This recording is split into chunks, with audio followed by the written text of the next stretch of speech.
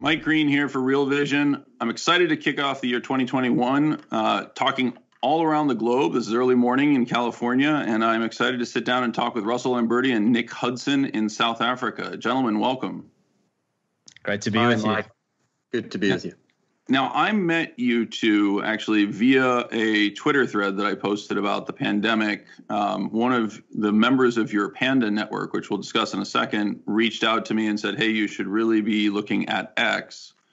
I reached out to you, was put in touch with you two, and would love to know a little bit about you guys as we talk about the dynamics of the global pandemic, the organization that you've built, Panda, the pandemics data and analytics team. That is a global network of scientists. Let's start with just some brief background. Russell, to you. Thanks, Mike. Yeah, it's good to be with you guys. I'm a professional economist. I live in Cape Town. I run a boutique macro research business called ETM Macro Advisors. So my clients are predominantly fund managers and professional investors. I'm a big fan of Real Vision, actually, been a long time supporter of the platform, and have enjoyed much of what you guys have done.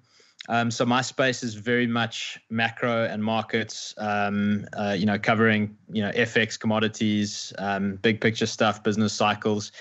And I have known Nick for a number of years prior to 2020. And when that hit, we kind of decided to start. I mean, we were sharing ideas early on in this thing, and Nick kind of took the bull by the horns, and I came along for the ride as well. So I have an economics background. My strong suit is not virology or viruses or anything like that. I've been looking a lot at the economic impacts. I've been learning as I go, of course, as we've all been on a crash course on virology in 2020, but really keenly focused on the economics and the severe impacts of lockdowns and the curtailment of trade freedoms and so on has been really interesting for me this year. And of course, watching how policymakers, central bankers, governments have responded and have layered on, hugely activistic policies on top of these lockdowns has been very, very interesting for me to see and obviously try and figure out. So that's kind of the place that I come from. And so coming from that place, what do you think about Bitcoin? No, I'm joking. We're going to Nick, can you give me your background as well? Yeah, sure. I run a middle market private equity fund here in South Africa. I am by qualification, although never by trade, an actuary. And I got into this story, as Russell said, just out of a sense of alarm as to how the reaction to this epidemic seemed to break all the rules of prior epidemics and run, as we see it, very much counter to the entirety, really, of pre-COVID science. And as our lockdown in South Africa started and then was extended and extended and extended again, it's been going now for approaching 300 days, we became extremely alarmed and decided to formulate our views in a paper that was published in, when was it, Russ? Early May, late April? Early May, yeah. Yeah. Early May. So yeah, that's the background on how we got into it. It started off being, small multidisciplinary team, and now it's a very big one. We've got probably around 100 or so scientists predominantly, but also, as Russell says, economists and lawyers. And Hi, I'm Raoul Powell. Sorry to interrupt your video, I know it's a pain in the arse, but look, I want to tell you something important.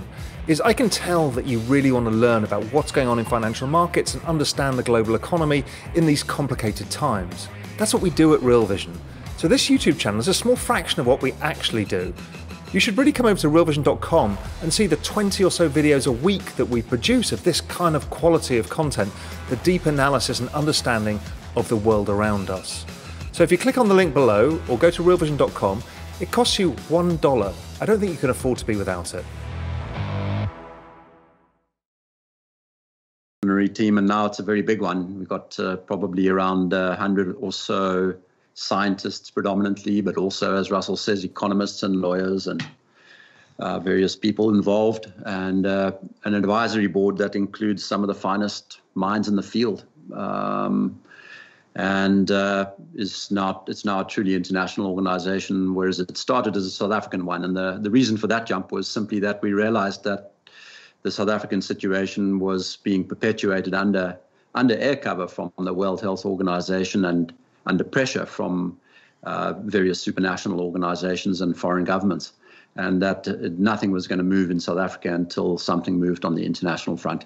And so we went international. So one of the things that I actually wanted to observe, in researching this piece and in learning and getting to know you two, and this is no offense to you, Russell, Nick, I have to compliment you in terms of some of the public appearances and speeches that you've given. I would encourage people to seek out podcasts that you did earlier in this process. And from my experience, viewers know that I don't often say this. I've been incredibly impressed with the breadth of information and breadth of thought that you've put into this. So it creates a great background for me to move forward on this. Now, when you talk about the Panda Network, and again, that refers to pandemics, data, and analytics, this is not an anti-science. This is not an anti-vax or a pandemic denialist organization, right? This is an organization that is saying, wait a second, we have... Not even close. Yeah, we have the platform for how to handle a pandemic. We have we know what we're supposed to do. There's a playbook that's been written. And so we can make all number of complaints about in the United States how the Trump administration may have followed that playbook. But on a global basis, people have broadly not followed that playbook. And it's very difficult to understand why. We'll dig into that in a little bit. But maybe you can give a explanation of what Panda actually stands for and what the platform means. Yeah, I mean, Panda is a portmanteau for pandemics, data, and analytics. The name was chosen in haste because we know from the time of forming the organization to launching our first paper was only a matter of days. But what the organization stands for is replacing what we see to be bad science with good science. And very often it's simply a matter of understanding what the scientific wisdom was prior to December 2019 and getting our teeth into that.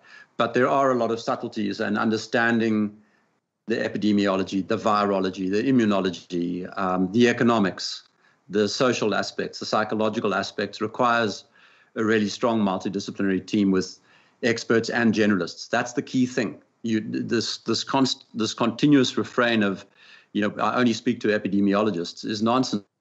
An epidemic is one of the most complex things on earth, and you need a diversity of skills. You definitely need epidemiological input, but that's not where your input should begin and end, because the setting is just so complex. The whole ecology of the virome, or the viral ecology, if you like, is something that is just of staggering complexity. So you need science, you need a lot of it, and it needs to be very open science that is capable of engaging in continuous conjecture and refutation. This is not a game where the word consensus or authority makes any sense at all, because a lot of the knowledge in these fields is really in its infancy and will remain so for a long time, such as the complexity. Well, it's one of the interesting dynamics I would actually suggest that's happened. And, I often emphasize this nature of cycles. So pandemics, I would point out viral pandemics are obviously slightly different, but by and large, we have gone an extended period of time without a significant global pandemic, in part because of the advances in modern science that treated many of the diseases that would have historically led to those types of pandemics, whether they're smallpox or anthrax or any number of other things that could have spread because we just didn't know where they came from. We didn't know to wash our hands. We didn't know to not eat infected wheat, et cetera. When you look at the dynamics of this pandemic today, have we followed the playbook? Was this a function of us being unprepared, or is this a function of us going off script? It's very much a function of going off script. The incredible irony here is that in December 2019, the World Health Organization updated its pandemic response guidelines for respiratory viruses specifically. And in that guideline, set of guidelines, it's spelt out that you should never attempt quarantining of the healthy The term lockdown didn't really exist until February this year, so the word isn't used in those guidelines. But they spell out why you shouldn't use quarantining of the healthy, namely that the second-order effects or the knock-on effects are much greater than the benefits. The cure is worse than the disease. Interestingly enough, there's another aspect that's not mentioned in the WHO guidelines because it's not general to respiratory viruses. It's specific to viruses that have highly graduated mortality, age-graduated mortality, meaning, so this is the case for coronaviruses. Coronaviruses are about 1,000th as deadly to young people as they are to old people. So it's extremely age-graduated mortality.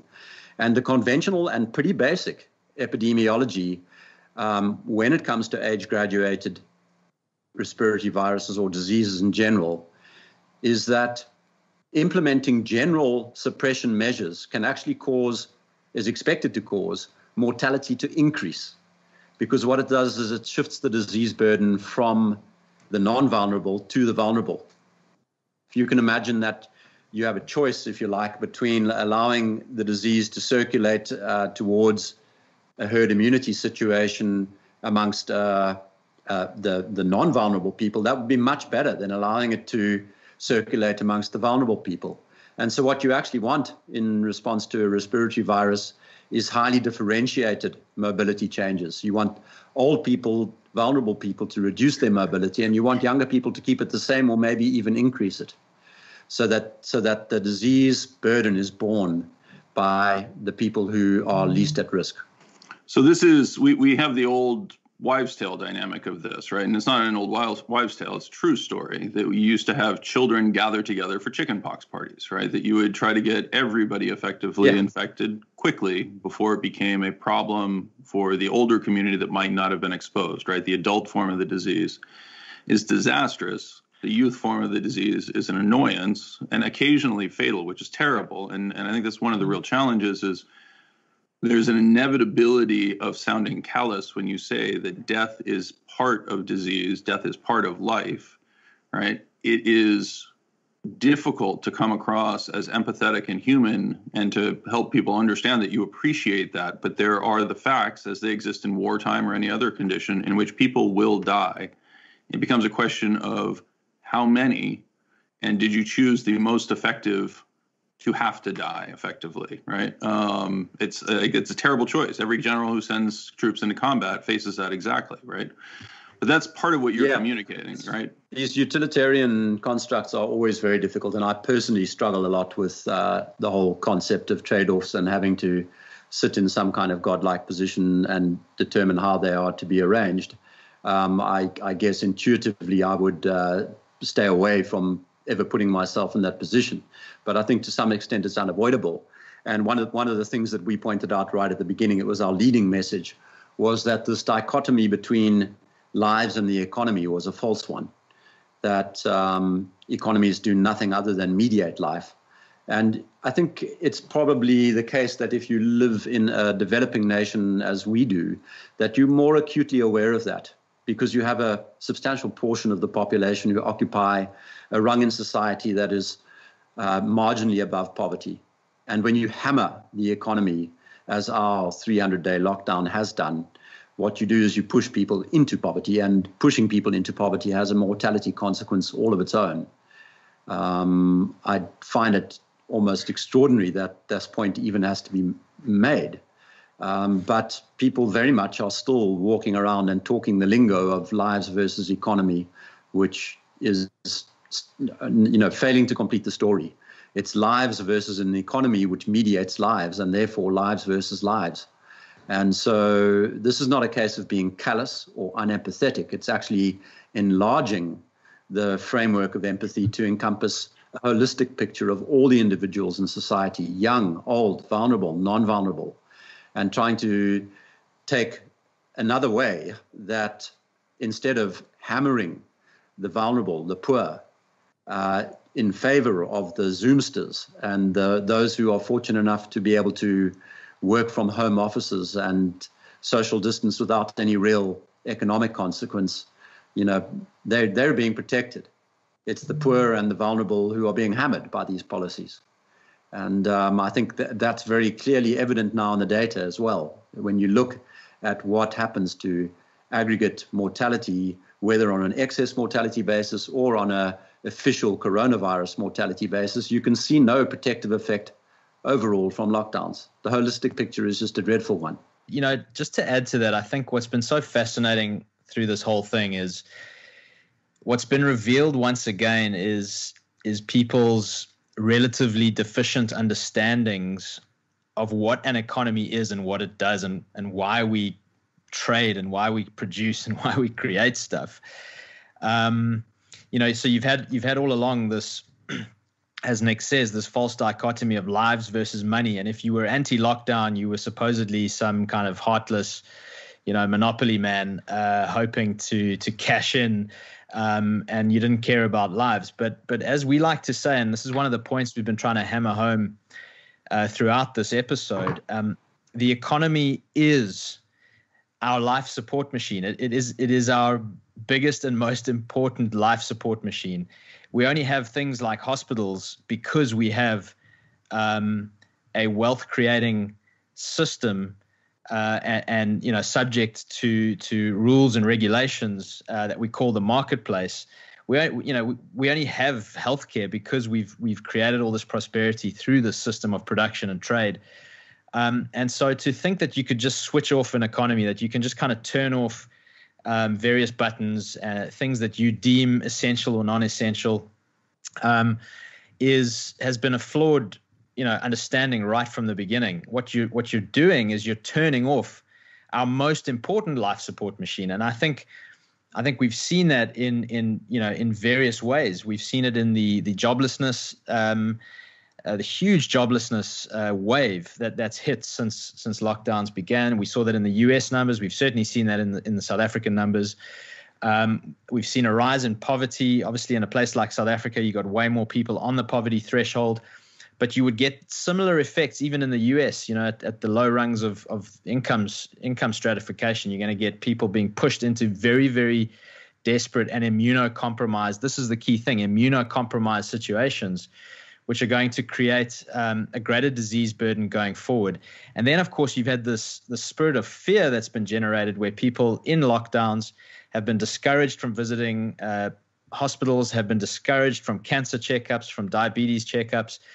And so you're loading a bigger burden on the hospitals down the line. And, a real concern I have is that we get into a bit of a doom loop where lockdowns create, in the long run, healthcare capacity constraints, which supposedly require more lockdowns to ease the constraints on hospitals.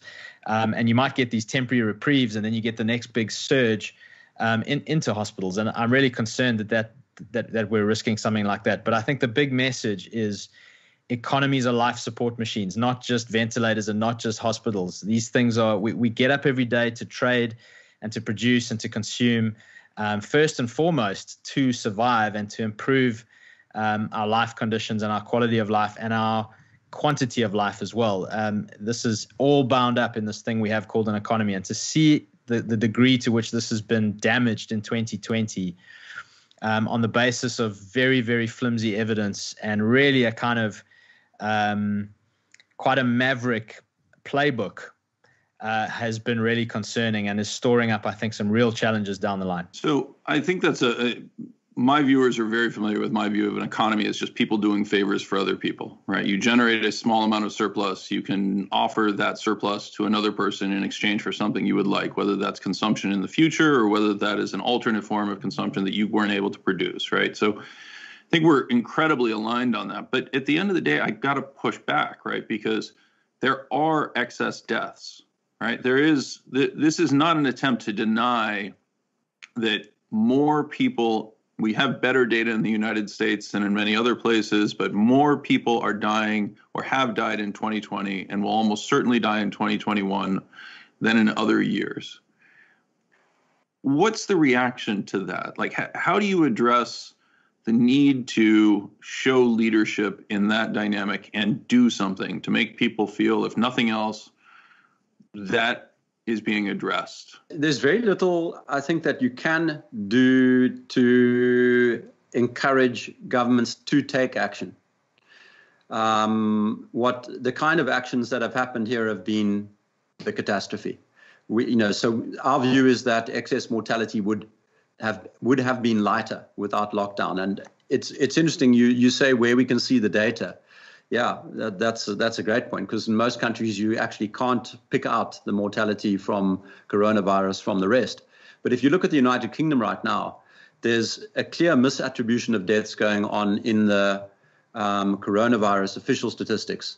And what you see when you burrow into the actual all-cause mortality statistics is that the deaths that are driving excess deaths in the UK are non-COVID deaths. They have nothing to do with respiratory viruses. And the respiratory virus deaths are actually below normal.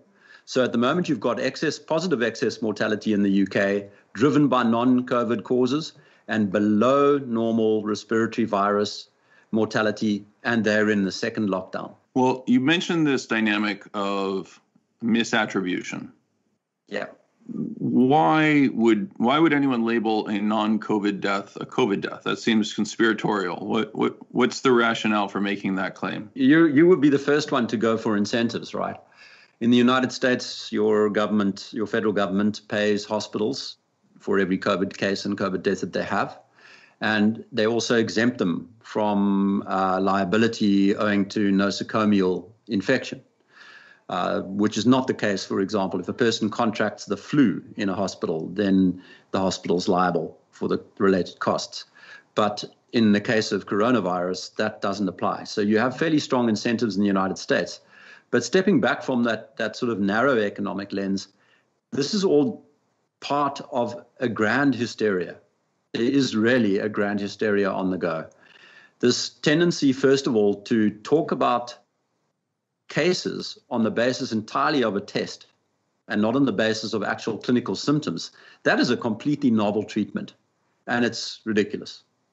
That's a very, very important statement. So I just want to emphasize this. So when you talk about this idea of a novel treatment or a novel diagnosis, typically I would go to the doctor because I have a runny nose, a fever, I feel achy, et cetera. The doctor might then order a flu test and find that I am diagnosed with the flu. Here, we're talking about testing people who are asymptomatic without symptoms. And in many cases, we're finding that they are showing virus in their bloodstream, right, through a PCR type test, right? Is that? Not quite. I mean, okay, they're showing elements of viral RNA. And one of the problems is that you run into what's called a live dead problem. So you don't know whether the RNA fragments that are being detected are parts of a competent virus that is capable of replicating or not, whether they're fragments of virus that have been left in the body after a person has recovered from an infection.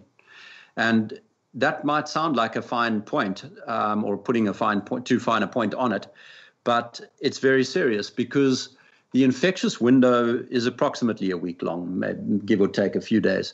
Whereas this ability to detect RNA fragments in a person's test sample can persist for months, as many as 3 months after recovery.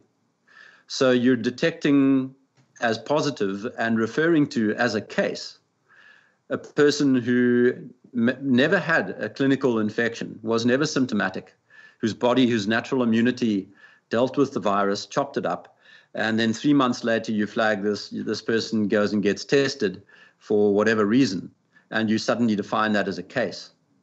This makes no sense medically, clinically. It's never been done before, and it's driven an enormous amount of hysteria. So I want to push back on that, though, right? Because what you're actually seeing is you're seeing evidence of the virus. So it clearly had to have been a case, right? So you've found that. Okay. No, normally, medically, a case is somebody who's sick.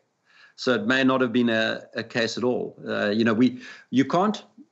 The only way your body the only way immunity is usefully defined, barring one or two fine exceptions, which we can go into if you want, but the only way in which immunity is defined really is the virus enters your body, and then you either are immune to it or you're not. Immune means your body prevents you from becoming severely ill or even ill at all upon infection.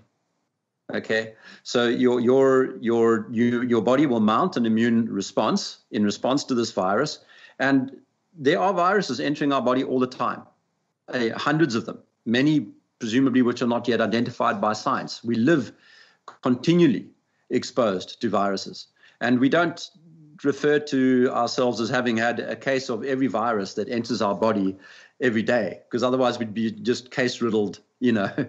Well, this is actually a really important point, and you've taken me where I was hoping to go with this. I mean, first of all, when we talk about a PCR test, we insert a swab way up into the nasal cavity. We take a swab off of a mucous membrane. And part of the reason we do that, obviously, is because the largest component of our immune system is actually our dermal layer, or epidermis, more accurately, right? It's a layer of dead skin that protects our body from constantly being assaulted by every virus or every bacteria that we could possibly come into contact with, right? So there has to be an ingress point in which nutrients and elements can be exchanged. For example, breathing oxygen, it has to have a way to get in. It can't penetrate through our dermal layer, right?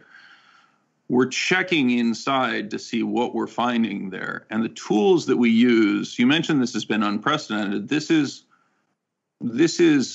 the first pandemic, certainly within the developed world, where the tools of PCR-RT, right? So polymerase chain reaction reverse transcriptase, is being used for the tracking and diagnosis of infections. And the pushback that you might get is the infections are being used to monitor transmission vectors, right? That theoretically it could be used to help us test and trace. But the process of doing that, I think, is poorly understood, right? So PCR-RT takes viral fragments, as you were identifying, effectively by identifying what can mix and match or what gets left over. And the process that makes it work is what's called amplification, right? So cycle thresholds. Yeah. As I understand it, the normal threshold for testing is somewhere in the neighborhood of 30 to 35 cycle thresholds. And effectively what you're doing at a CT of 30 is you're amplifying the sample by 1 billion times. You're effectively concentrating it by 1 billion times so that you can identify stuff. Yeah. Does that match with how, is my understanding correct there? Yeah, 100%. Yeah, it's a very good summation. Okay. So an aggressive test would often have a cycle threshold of 35, which is effectively taking that CT of 30 and increasing the amplification, the concentration 32-fold, correct? Yeah. Yeah. So if I look at standards that are being used in the United States, for example, I just happened to be interacting with an individual, and he was skeptical of this issue, right? This dynamic of live dead, false positives, et cetera. The state of Kansas, for example, which just happened to be one of the first that I Googled, uses a CT threshold for COVID diagnosis of 42, which is 4,100 times amplification from a base level CT 30, right? Yeah. And when you think about that, it fits very well with this, right? It's not that doctors are maliciously or malintently identifying that people have COVID because they're trying to improve their bottom line or they're trying to improve their hospital bottom line, although I'm sure that has an impact. But there's an extraordinary advantage for precisely that point once you set a cycle threshold of 42, both for the hospital and for the test manufacturers, because suddenly there's incredible demand for reimbursed tests. And for that matter, the local government that is seeking reimbursement for these deaths and these conditions, right? Is a CT of 42, has anyone ever used anything like that before? Well, I mean, I think the answer's got to be yes, in the sense that, you know, where in other settings, such amplification was appropriate. The question is really, is it appropriate in this setting? And the answer from everything you read is no. You know, you will, at this kind of level, if a person's sample fails to test positive at 30, but triggers at 42 or 47, as they're using in Ontario province, as we found out a couple of months ago. You are dealing with any number of potential categories of false positive. And I think it's maybe worthwhile, Mike, just quickly tightening up some of the terminology here, because there's a hell of a lot of confusion around this concept of false positives. People will pick up an article and say, oh, look, the false positive rate for PCR tests when you use the following method is very low, like 1 in 1,000 or whatever. And that statement is correct under conditions of perfect lab hygiene and sanitation, and settings where your objective is not to determine whether a person is infectious or not, but to determine whether or not the RNA exists in the sample. So that's a very narrow definition of false positive, and we refer to that as the method false positive. And by and large, method false positives for PCR tests are indeed extremely low. And that's what people get confused about, because they hear this concept that PCR tests have very high sensitivity and pretty good specificity. Okay? I also want to pause for 1 second there. Wait, Nick, for 1 second, because I also want to address that dynamic on false positive, right? What you're actually testing for. The idea that it is false positive can mean two things. It is a misdiagnosis of the symptomatic disease, right? Yeah. It's also a test for, is the viral fragment present in the sample, right? And so the claim that it is inaccurate on that basis is patently false, right? It is present in the sample. It's present in the sample with high reliability. And that's your method false positive. The next layer of false positive is the operating false positive. And this concept relates to contamination of the sample in the lab. And that interacts with the cycle threshold that you're using. Because if you get a very small accidental exposure in the lab of the sample and then amplify the thing 1 trillion times, you will find that RNA in the sample, or you're more likely to find the RNA in the sample. So, there's an interaction between the operating false positive level of a laboratory setting and the number of cycles that you're using in your testing protocol. And that's a much bigger problem. In the United Kingdom, where they have ramped up the capacity of testing very quickly, they've been unable to maintain the quality of the lab technicians. And so there's very clear evidence of widespread generation of operating false positives. That's a great point. I mean, just very quickly, when you think about that type of dynamic, and Russell, actually, I'd love for you to chime in on the economic dynamics and the incentives behind some of this. But if you think about the lab conditions that you're describing,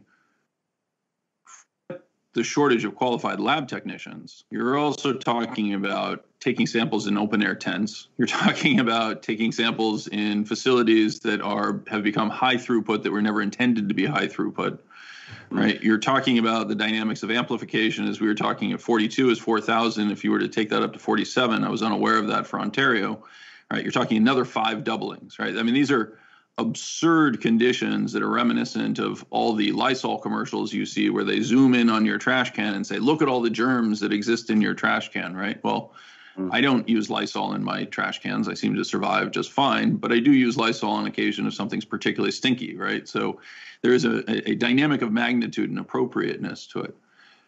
Russell, when you think about these dynamics on the incentives for this type of mass testing that appears ineffective in terms of the diagnosis, right? Because what you're doing is diagnosing the asymptomatic and those who are unlikely to be affected and creating this dynamic. How do you think about that from an incentive standpoint? That's a great question. And I think in many ways, the incentive question is a thread that runs through so much. Nick touched on it with just COVID classifications in hospitals and getting federal payouts in terms of that.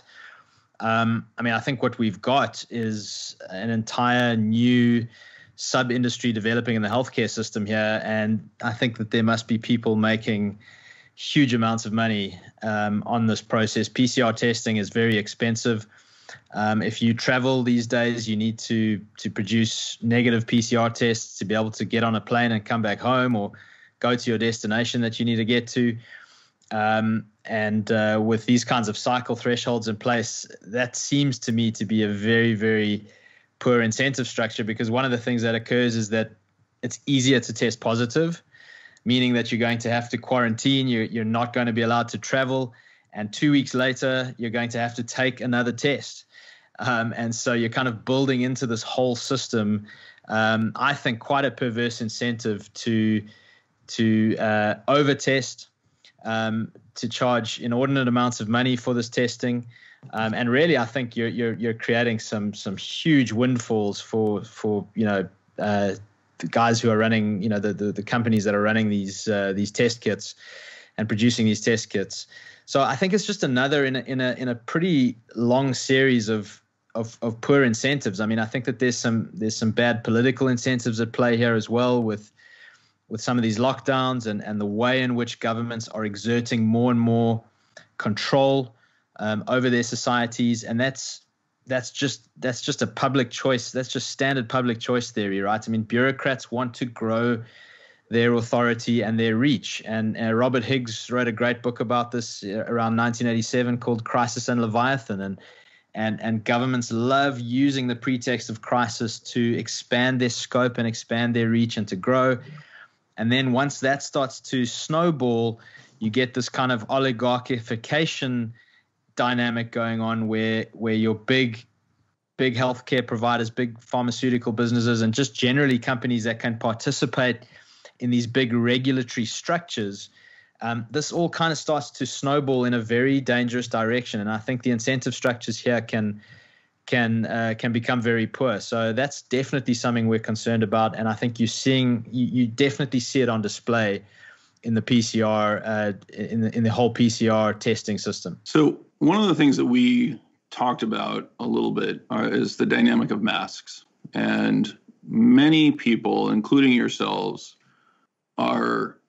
have taken the position that masks are not effective, right? That they are ineffective in controlling a respiratory virus when you are using a cotton mask or a bandana or a handkerchief. And the thought process that most people would immediately gravitate to is when you say respiratory droplets, what you're thinking of is spittle or mucus or relatively large particles, and those are clearly filtered by that type of instrument.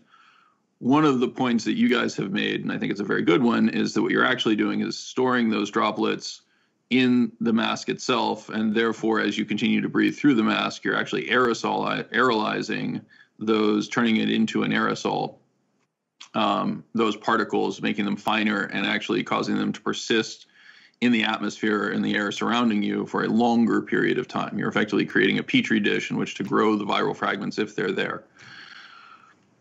But there's another aspect to masks, and Nick, you're shaking your head, so I'm going to let you correct me if anything I said was wrong. But there's another aspect, which is the social dynamic. So let me hit on my analysis of the health dynamic, and then we can come back to the social dynamic.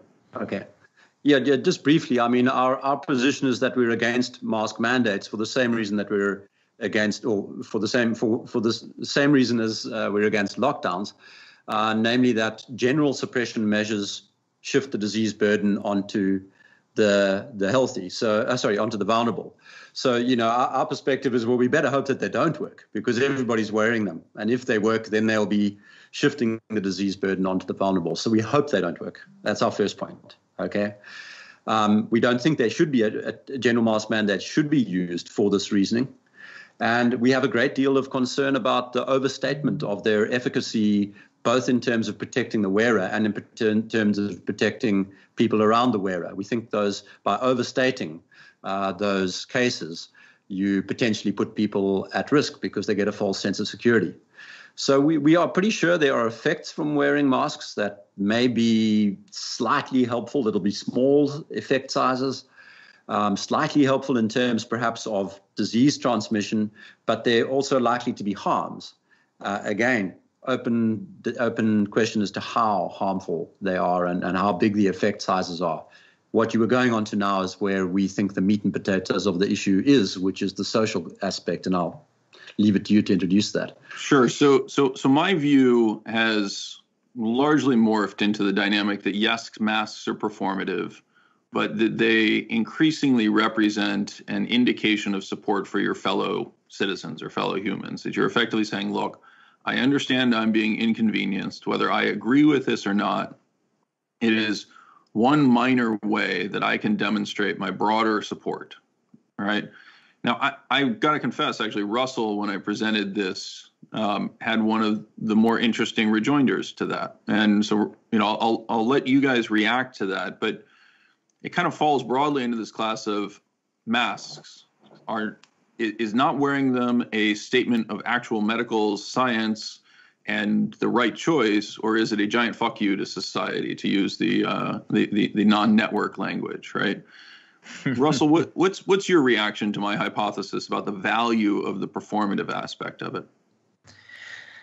Well, firstly, it's really interesting to hear you say that, because whenever I've debated people on this issue in casual social settings, that's kind of where they end up. They sort of end up admitting, yeah, there's probably no major difference that masks make, but I kind of feel like I'm a good person, and I'm signaling to my community that I'm a good person. And in a way, this is kind of the perfect way to demonstrate virtue in a virtue signaling world that we live in, So that's really interesting. As I just did so successfully. I am a virtuous person. Yes, exactly, Michael. You're doing the right thing, but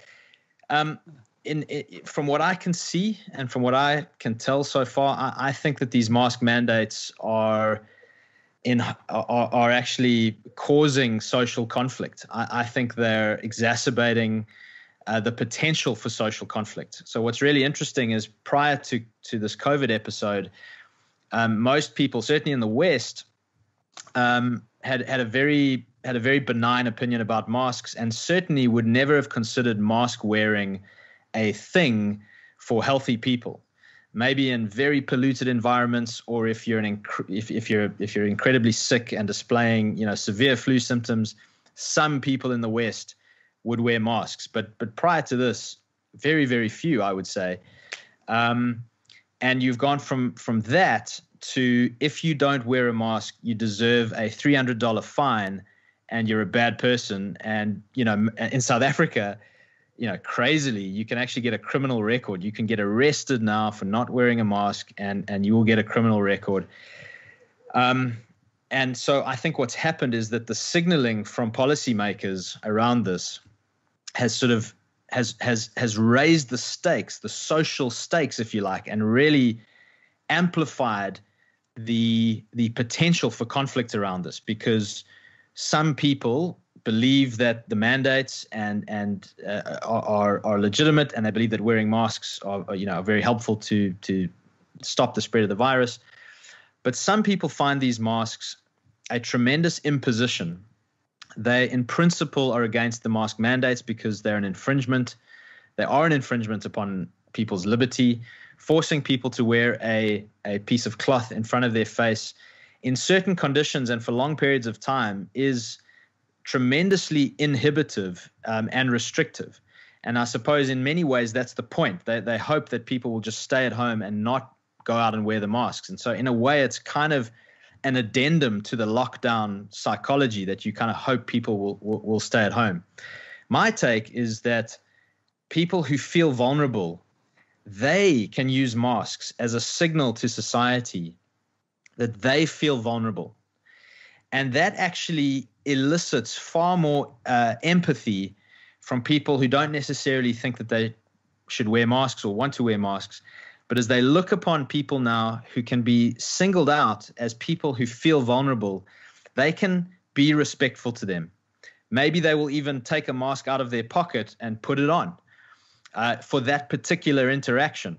Maybe they will give them a wide berth out of respect in a shopping mall or what have you. So by creating a blanket mandate, you actually eliminate the ability to identify people who feel at risk, to show empathy to those people. So I really don't see that we've enhanced social cohesion here.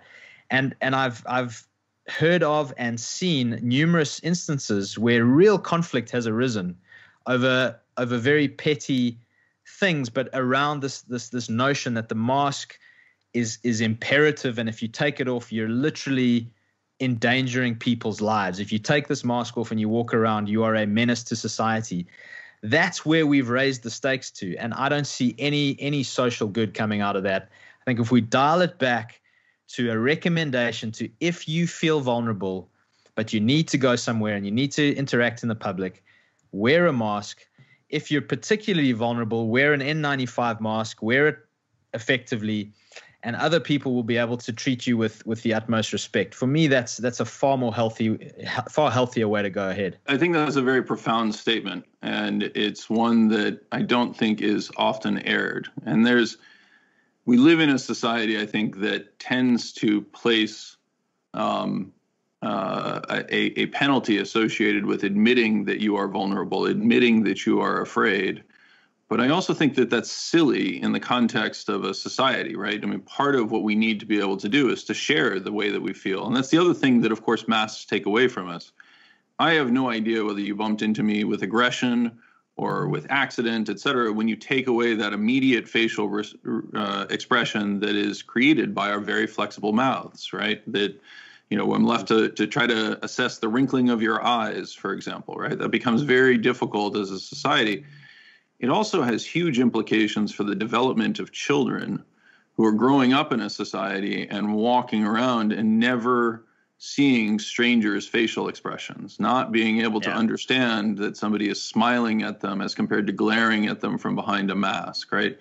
It's going to be, we are engaged in one of the worst controlled experiments of all time to see what would happen if we raise young children without access to genuine human interaction, particularly with strangers, right? This is going to be fascinating. Fascinating, I think, is not the right word. Probably fascinating. Yeah. I think most people, not everyone, but I think the majority of people are getting behind the idea that masking children all day long in a school environment or those kind of settings is child abuse. Quite frankly, I mean, putting a piece of cloth that's going to get wet and snotty and dirty in a school setting. I mean, you just create a sickness vector there that's going to take it all to another level, and you're doing a whole bunch of psychological damage to the children. I would also push back. There's this very common sort of refrain that it's just a mask. Grow up and put it on your face. I got to say, I find the mask wearing beyond 15 or 20 minutes in hot weather, and, I live in Africa, but, parts of America get incredibly warm during the summer months. I find it an incredibly oppressive and inhibitive thing to have to do. I don't find it easy at all. And I think there's many people who agree with me. So wearing the mask for half an hour in cool weather, I can get my head around that. Wearing it in a hot environment for 8 hours in a row, or wearing it for an hour while you're in some sort of public setting in very, very hot temperatures, I find it an incredibly difficult thing to do. And I think many people do. I don't buy this notion that strapping this thing on your face is just this sort of, ultra low cost way to show solidarity with your fellow man. I don't buy that. And I think that there's a lot of people that are with me on that. And you can see more and more frustration amongst people as they face something like a mask mandate. And these fines and criminal records and sanctions that are now coming for this, to me, are absolutely unconscionable. So let me push forward to the next component, which is, everything you guys are saying, I appreciate and I understand. But the reality is, and this is particularly true in the developed world, is we're in the dead of winter. I'm looking outside at my warm California weather, having given away to the raining season, which you can really appreciate in dry climates, but is still nonetheless cold and dismal. And we're seeing the hospital statistics suggest that we are running out of capacity. Don't we need to do something? What are we missing that would allow you to be so cavalier about the fact that here in Marin County, we only have 6% capacity left in our ICU? Look, I mean, it's important to understand the focused protection strategy is better than doing nothing, which in turn is better than a general mandate. a general coercive practice, whether it's lockdown or masks. Okay. So we're recommending, by recommending the least death strategy, we're also recommending the least hospital burden strategy. And it doesn't mean do nothing. It means focus your resources on protecting the vulnerable and let everybody get on with their lives and develop immunity as quickly as possible amongst people to whom the risk of this disease is absolutely negligible. That's the simple statement. But Nick, I mean, I still have only 6% capacity in the ICU, and I'm going to run out of that capacity if this pandemic continues to accelerate, regardless of whether I've caused it by lockdowns or exacerbated these conditions. Shouldn't I be afraid of only 6% remaining capacity in the ICU? If you haven't secured sufficient surge capacity in your hospital system, that's not a reason to lock down or to install mask mandates or to do any of these things. I mean, it's helpful just to step back and look at the broader picture of appropriate public health policy. You don't start by scaring the hell out of everybody. That was the first mistake that was made here, was this idea that that people are such muppets. If you don't terrorize the hell out of them, then they won't do sensible things. And so they started by massively overstating the threat of the disease, causing everybody to be terrified, people to believe that their children were going to die, whereas actually for children, this disease represents much lower risk than the flu that they've had every season for billions of years, So don't terrorize people. Don't lie to them. Don't tell them that things work when they don't.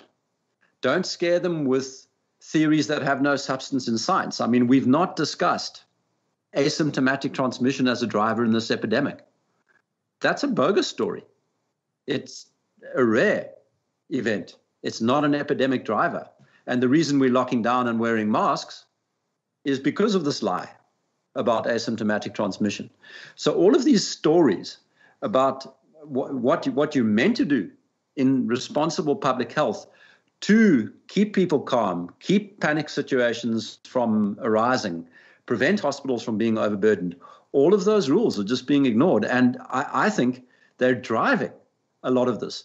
So, for example, if you're using 42-cycle PCR tests to test your healthcare workers and quarantining the ones who trip up positive, you're probably quarantining people who've got absolutely no chance of infecting anybody and taking out capacity from the system. Well, the other thing that I would highlight on that point, and I think you nailed it in terms of alternate ways of handling this would have been better.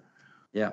But there continues to be this overwhelming presentation of quote unquote facts that lack context and are not true in their intent, right? So one of the dynamics that I would highlight is, by law, ICUs and emergency facilities have to be capable of operating at 120 to 150% of their nameplate rated capacity, right? This is no different than a steel mill running overtime hours relative to its normal production dynamics.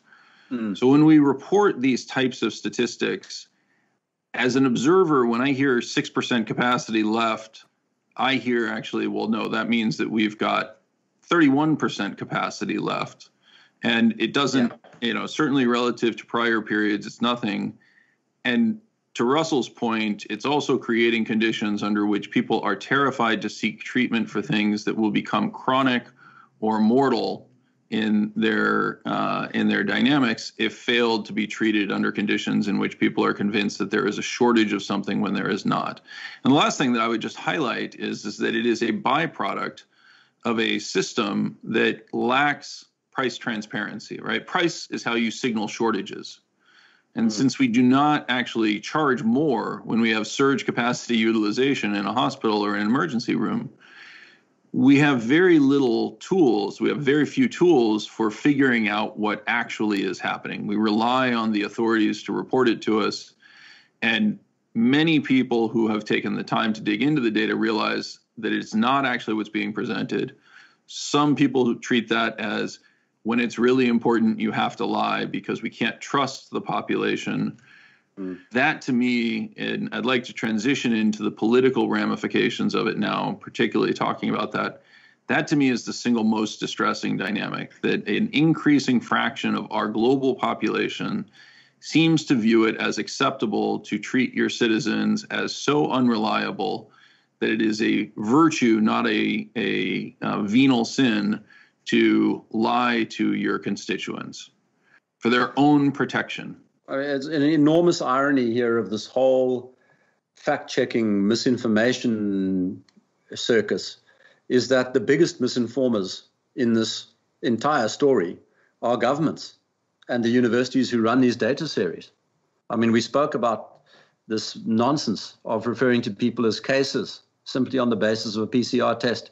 That means every number that's flashed on every news screen by CNN, by Fox, by whomever, is a piece of misinformation. It's a specific novel type of medical fraud that's going on there. Same with death classifications. Put it in light of what we were talking about, the live dead issue, that you can test positive months after having recovered. And now you're marking anybody down as a COVID death if they're tested positive within 28 days of death. So it could have been an infection any time in the last 3 or 4 months. They might be, totally off the clinical picture for a COVID death. So you've got this inflated death series, the inflated the inflated cases series. All of that is misinformation. The asymptomatic transmission story, the overstatement of the effectiveness of masks, or if not the total misstatement on the effectiveness of masks. All of these are chronic misinformation candidates here. And the people who are trying to stand up and say, well, not so fast, here's the real picture. Let's put this in context. Let's get some perspective. Let's compare this response to what we did for other pandemics like this. Those people are being censored, deplatformed, cast into the den of fact checkers. Societally, we've lost our minds. I agree with that. I think at its core, you use the idea that this is a collective hysteria. To me, this is no different than the Children's Crusade or various time periods where people have convinced themselves of the need to act, and the need to act in a panicked fashion, right? Russell brought up the idea of stress. I believe it was Russell brought up the idea of stress as a contributor to the excess deaths. That's unquestionably the case. The cortisol response within our body requires us to take resources from other areas, including our immune system, right? It places pressures on our circulatory and respiratory systems. It exacerbates basically everything. Your body is intentionally shutting down aspects of its functioning so that it can concentrate resources in a life or death situation, or what's perceived as a life or death situation. Robert Sapolsky has a fantastic book called Zebras Don't Get Ulcers, because they aren't exposed to these types of chronic stress environments that we have now exposed everybody to, right? Yeah. And that can be quite an immediate effect. And if you looked at what went on in New York City, where the fear levels were probably the highest that they reached anywhere on the planet, you had people who were arriving at hospital with nothing clinically wrong with them, but they were just so incredibly anxious. And then, they would be exposing themselves in the very worst setting to the disease. So nosocomial infections account for, I think, upwards of 85% of total infections. So, there are these anecdotes of people who were arriving at the hospital for one reason only. They were scared. They were scared out of their wits. So let's actually talk about why that is. You hit on the dynamics of misinformation that's been spread. You've hit on the dynamics. I've talked in other components about the politician's desire to cover your ass, right? The CYA type dynamics. You mentioned the dynamics of a hospital protecting itself from liability in terms of a positive COVID test shields them in the way that an influenza test might not. When you think about the broader component, I'm drawn to what I believe is one of the key issues that we're facing, which is the rise in China's influence on the world and their attempt to discredit the Western regimes, effectively to reinforce their own credit. We saw the same dynamic in the 1920s into the 1930s with the rise of Stalin or of Hitler in terms of their continual presentation of having found the solution, right? The Japanese, the Germans, the Italians under Mussolini with fascism had found the solution to markets that no longer functioned, right? That was the argument. It feels very similar here. that it was what is actually being driven is in large part influenced by a concerted attempt from China to drive a particular response function and behavior in the West. Do you see that as well, or am I experiencing China derangement syndrome? No, we definitely see that. But the part that I think a lot of people are underestimating is how many people in the West deeply sympathize with the authoritarian technocratic approach of the Chinese. And we see signs of that all over the place. So yes, there was very much an element of Chinese propaganda in the promotion of this strategy of lockdown, which contradicted all pre-COVID science. That's there. We're not going to deny that. But you have to look at how close some of the leading actors in this whole story are to the Chinese and how in favor they are of the Chinese methods. And I'm going to speak frankly here. It's the Gates Foundation, it's the WEF, and it's the World Health Organization. There's a cuddly club of large supranational entities who worship the very ground that the Chinese walk on, who envy them, their centralized approaches, their authoritarian approaches. I want to make sure that I clarify your language there, because when you say envy, they don't actually envy China's condition. They don't want to live in China in a more polluted, more crowded, less free regime. But what you're referring to when you say they envy it is they envy the efficiency with which a subset of the population can force what they believe to be the right changes upon society. Right? Envy the coercive power. They envy the coercive power. I think that is very clear. And I do agree with you. And again, turning back to history, the levels of support for the US Communist Party, which was under the influence of Stalin and others as we went into the 1930s, that was very, very high. There was a tremendous amount of sympathy for the inevitability, the pure mathematics, the simplicity of moving to a communist system under which all were able to share of the resources of society in a way that felt more fair and egalitarian because it was being done in a scientific manner. Right. It feels like we're right back there. That actually gave FDR a lot more license to be far more centralizing, to be far more heavy-handed from a regulatory perspective. And it was an American style kind of light authoritarianism, right? It wasn't what you saw in Europe, and it wasn't what you saw in Japan, but it was certainly a big change from what had gone before. And there's a very, very interesting parallel with that, I think, in today's world. And there's this real appeal of the Chinese kind of, let's call it this sort of techno authoritarianism, right? Social credit scoring, integrating everything on a single tech platform, where you can nudge and control and incentivize and disincentivize the population from all kinds of behavioral structures, and you can stick it into these algorithms that tech people have a lot of fun playing with. This is something that China has been rolling out for a number of years, and this does look like that.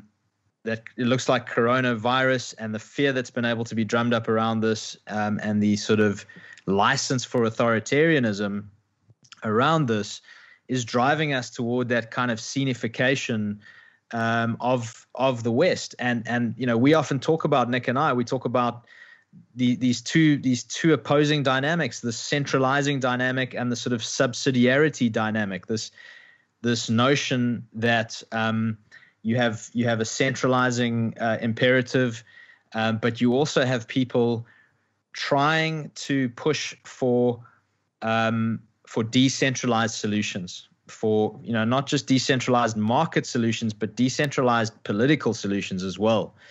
For all the United States' faults, and of course it's got many, many virtues as well, but one of the virtues through all this is the state level responses that you've been able to have. That's been very interesting to witness. And it's been fascinating to see the robustness of the federal system in the United States. You don't have a one-size-fits-all lockdown for 330 million people. That's interesting. I mean, I think, and in the US, it actually even goes to that sort of county level, as far as, if I'm correct. So there's a state level mandate, but you can even get county level differences and county level enforcements. That's something that's got to be maintained. That decentralized authority in the United States is one of the best things going for the US. Pulling functions towards Washington, towards DC, and creating these one-size-fits-all federal responses would be, I think, a regressive dynamic and a regressive path to go. So that's fascinating, and I think this centralization versus subsidiarity versus decentralization dynamic, it's an age-old political economy battle. Yeah. And so it's an age-old war, but new battle lines have been drawn in 2020 and going into 2021. And I think that the historical record is such that if we err excessively towards centralization, we're going to make some very, very egregious errors socially and politically.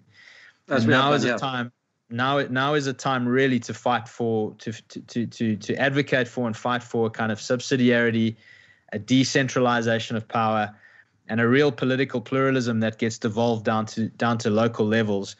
And I actually think that that's something that has a kind of bipartisan, broad basis of support. When you really get into the nuts and bolts, people are very wary of these faraway bureaucracies on left and right, of these faraway bureaucracies trying to dictate and trying to control everything.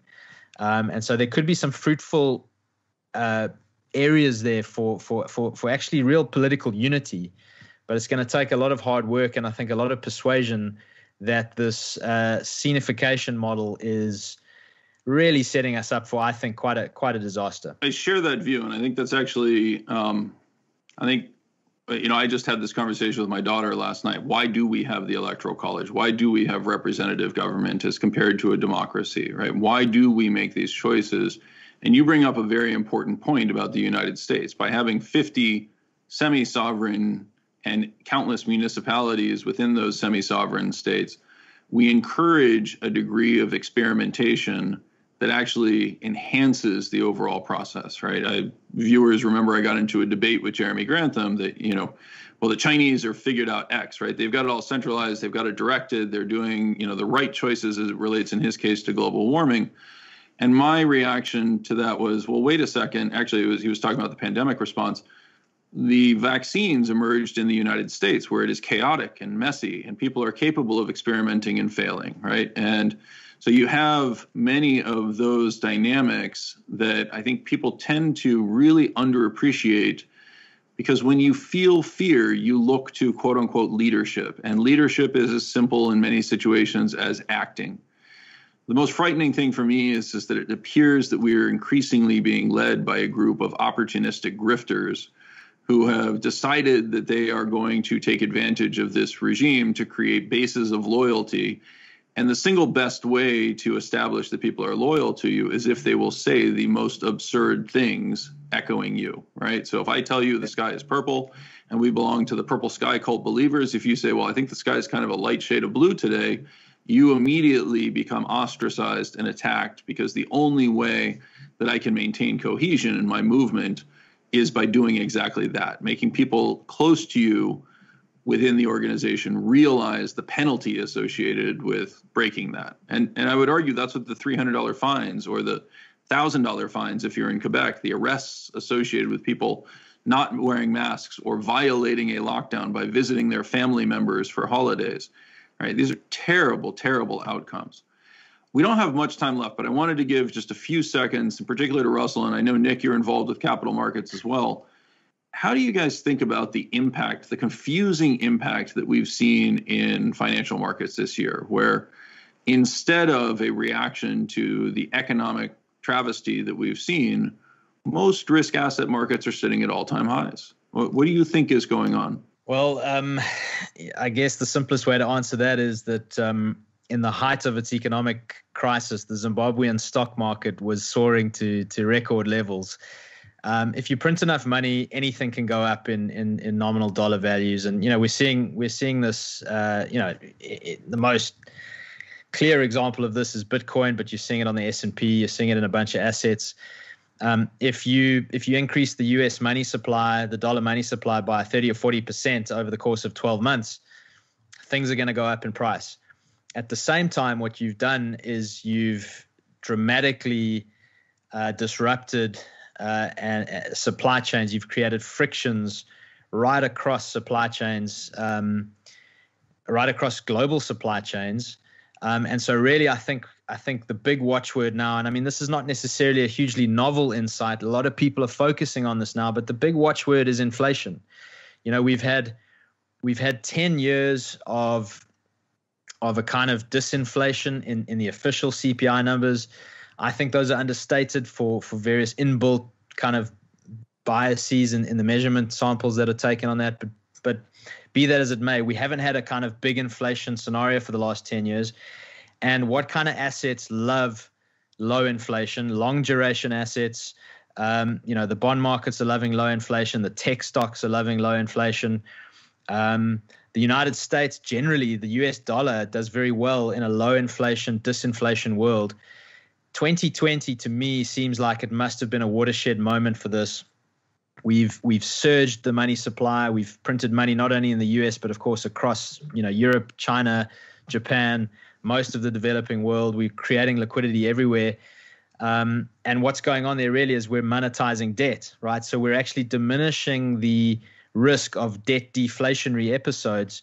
But the flip side of that coin is potential inflation problems down the line, and we're constraining supply chains as well. So, and you're starting to see the early signs of an inflationary regime starting to emerge, right? Emerging markets are doing better. Emerging market currencies are on the front foot. The dollar's on the back foot. Tech stocks are underperforming other realms of the market, even though companies like Tesla have obviously gone nuts. But you're starting to see, I think, a regime shift. Value managers are starting to outperform, the last couple of months. And you're starting to get energy companies, energy stocks doing well.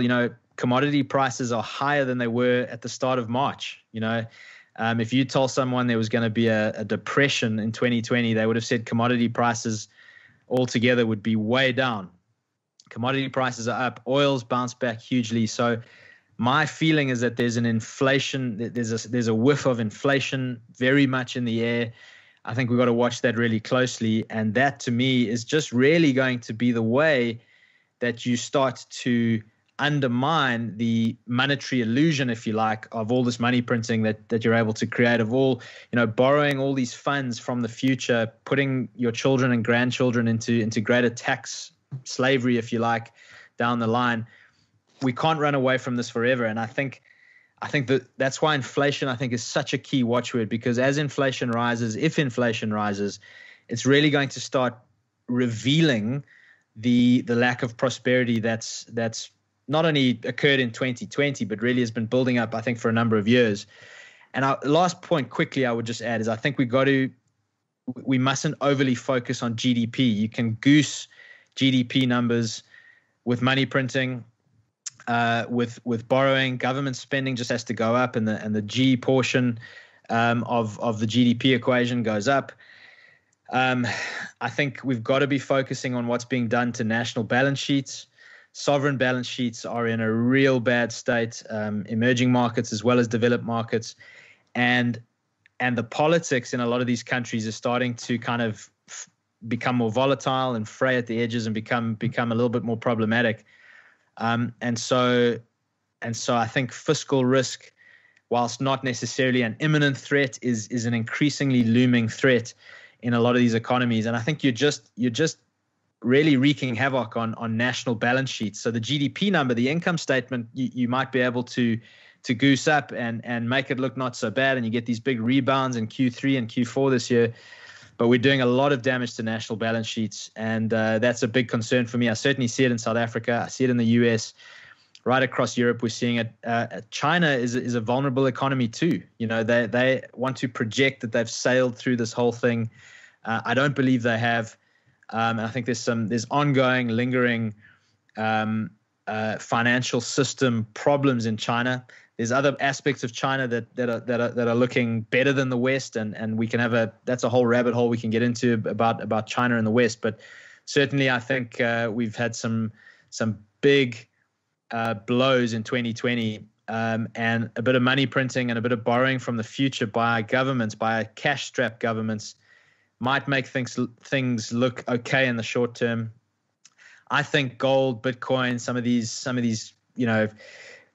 these investment safe havens, these inflation sensitive assets, these kind of hard money assets are really showing us what's going on underneath the hood, and I don't think it's very pretty. And I think we're moving more rapidly towards I think some very, very destabilizing financial events. Of course, we don't know when. And of course, this can run a lot longer than we all think, right? So you've got to, if you're in that game, you kind of have to keep some chips on the table there. You got to stay invested. You got to play with your peer group to a large degree. But I think increasingly adopting smart hedging strategies in a world that I think through the course of 2020 has gotten really crazy. I think is prudent. So the policy responses that we've seen are being lauded by many on the left and many kind of Keynesians and monetarists. But I think there's some real problems that are brewing over the next couple of months and years, Michael.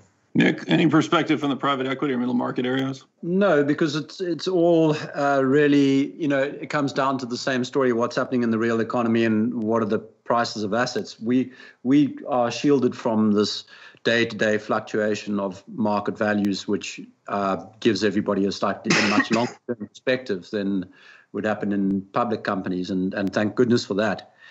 But what I would say is, at times like this, I think it's very important to take a step back from questions of this asset class or this segment of the market and to look at the bigger picture.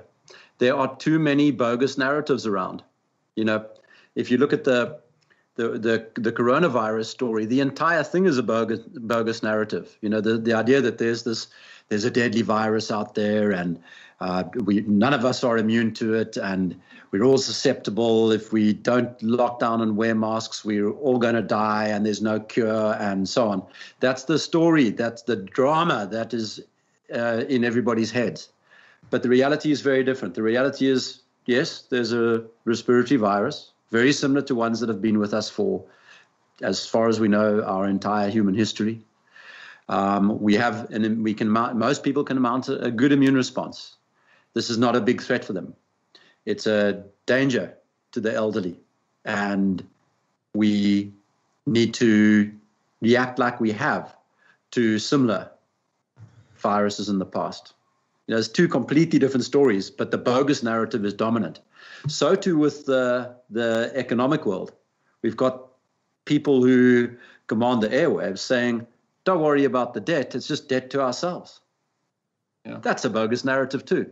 Yeah, I agree with what you're saying. I do think in the same way that I've reviewed some of your materials, I would encourage you guys to look at some of the stuff that I've done on these types of narratives and what are actually driving them. I continue to believe that a large part of what we're actually experiencing is markets that are increasingly being driven by non-economic forces, right, both structural and others. But I do think that's actually a really good place for us to wrap it up and suggest that in all of these components, there is a narrative, there is a quote unquote truth, and then there is a deeper truth, which is kind of how do we want to behave as a society? How do we want to see our leaders behave going forward? And I think the most frightening thing that I have seen has been the dynamic of our fellow citizens of the world, whether they're in our individual country or elsewhere, turn to authority figures and say, do something, anything you do is better than not doing anything at all, right? And so while I think we can be highly critical of many administrations, you mentioned the UK, the United States, the Johnson and Trump administrations have certainly not set themselves up as having followed an established playbook in an effective manner by any stretch of the imagination. But I do think that we have to be very cautious of this much broader narrative of what is the information that we're receiving? Why are we being allowed to see it at this point? What is it trying to get us to do? And I think the more people are capable of asking those questions, and I am eternally grateful for you establishing something like Panda that facilitates the dissemination of information that may come from a different perspective than the official data, doesn't necessarily mean that it is completely unbiased, et cetera. Like, I just want to be very clear. You are presenting it in a scientific manner. It is scientific data. The fact that it conflicts with other data that we are receiving is actually part of the beauty of science. Science is always about, here is alternate interpretations of the data that we are receiving. Here is a better data set. And the more people begin to actually turn and rely on that sort of approach, I think the better off we're going to be. Gentlemen, this was such a pleasure having you here. Thank you for joining me from South Africa, and I look forward to talking to you again soon. Thank you, It's Michael. been a great pleasure, Michael. Thank you so much. Very good. Thank you. I hope you enjoyed this special episode of The Interview, the premier business and finance series in the world. However, this is just the tip of the iceberg. For more in-depth content and expert analysis, visit the membership link in the description to unlock a week's access for only $1. This dollar can change your life.